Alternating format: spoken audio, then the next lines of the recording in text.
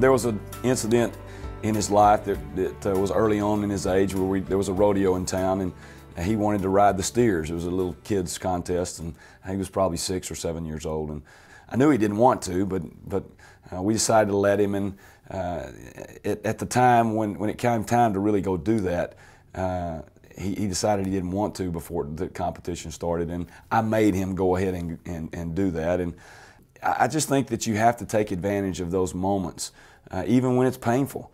There are times when your child is going to want to get out of something that he's hurting, and I think it's hard for parents, but you have to not let them out of it. You have to watch them go through that pain and suffering and let them mature and grow. We adopted 2 or 3 phrases and some principles that we wanted to raise our kids by. One was, prepare the child for the path, not the path for the child. Simply, stating there's going to be a lot of things in these kids' lives that we're not going to be able to shape. The only thing we're going to do is be able to prepare them for whatever pitfalls happen in that road. And so that's what we tried to do. But we didn't go before them trying to make the road easy their whole lives. And the second was just an intentional statement I adopted when they were kids. I was coaching, so I took them to school every day, and I wanted to have something they heard me say. And we told them very regularly that we loved them, but the last thing they would hear me say as they got out of the car was, do your best and be a leader. Do your best. If your best is a B, a C, that's okay. We don't care. You don't have to make straight A's, but do your best. And if they didn't, we would question them, was it their best?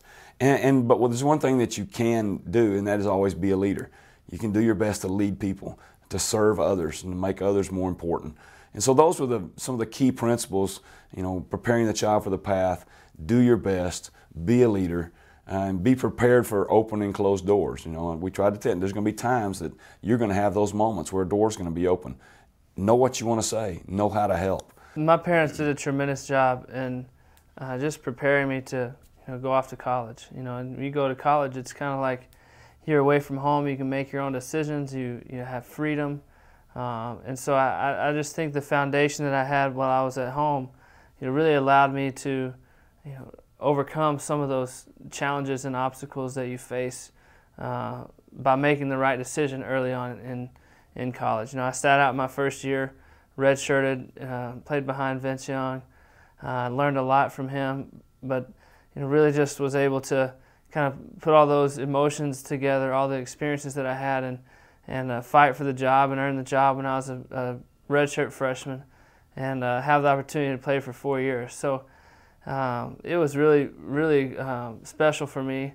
I don't know how well prepared I was for that, just because I came from such a small school and playing it with so much media, national media, attention, fans, hundreds of thousands of people watching. But I just think that the way that my life had gone up to that point, the way that I was raised, I was able to handle that in a way that, I know wasn't perfect by any means, but I handled it in a way that I think allowed our team to be successful and allowed me to be successful. And taking my first snap was crazy. I mean, I'm an emotional guy, so I was excited. Any emotions that you think you would have, I had, but you can't let those get the best of you. You just got to keep playing. And eventually, my junior, senior year, I didn't pay attention to anything. I was really solely focused on, winning games. And when I got entered in the national championship game, my whole career I had been building up for that moment.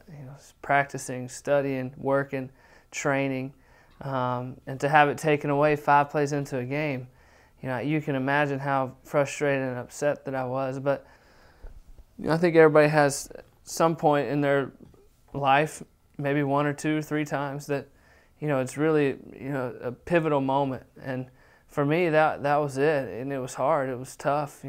I had relationships around me with my parents, my friends, teammates, coaches, that really kind of prepared me for that moment. And I'm proud of the way that I handled it after the game, but I wouldn't have handled it that way had I not had the relationships that I had, and support staff that I had around me. And you just have to trust that some things happen the way that they do, and you can't change it, and you just got to continue to move on. And at this point, I'm thankful that I have the opportunity to still play. At one point, we didn't know. So it was a tough day.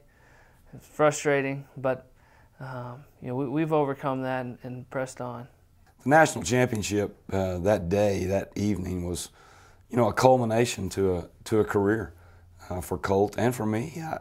We had set certain goals all of his life, and it's a cliche to say that he wasn't really, all the honors weren't what he was after. He wasn't after all the trophies. He wanted to lead his team to a national championship, and just like he wanted to lead his team to a state championship in high school.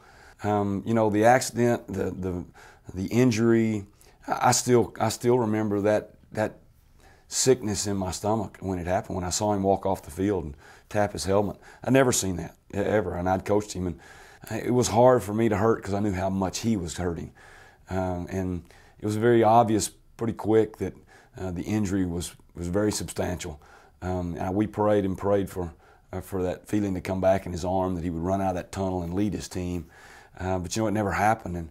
And God whispered to us that night and said, I know y'all's plans and all the plans and dreams of men. Well, that's not really what I had planned tonight. It's taken us a long time, probably us parents longer than it took Colt to understand that his purposes that night were not to win the national championship. And they were much higher than that.